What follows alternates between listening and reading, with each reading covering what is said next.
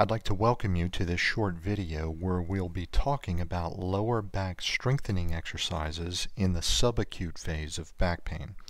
Our goal is to provide you with an overview of the specific treatment methods we use to identify and treat the cause of the problem, not just the symptoms.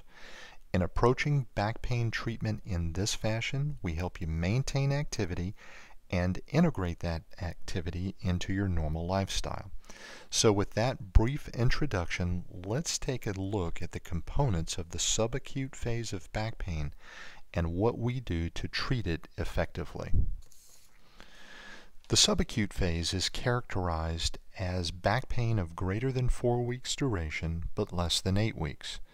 And so what you're looking at here is a back pain episode that is moved into the subacute time frame.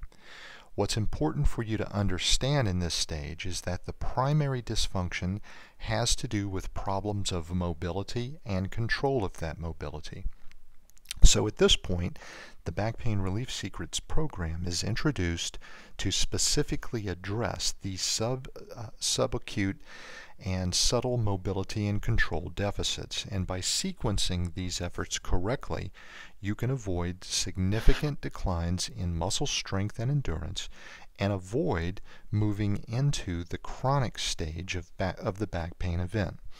In most cases, treatment will require between 4 and 6 weeks. In the next video, we'll show you what we do to treat back pain that's moved into the chronic stage of back pain.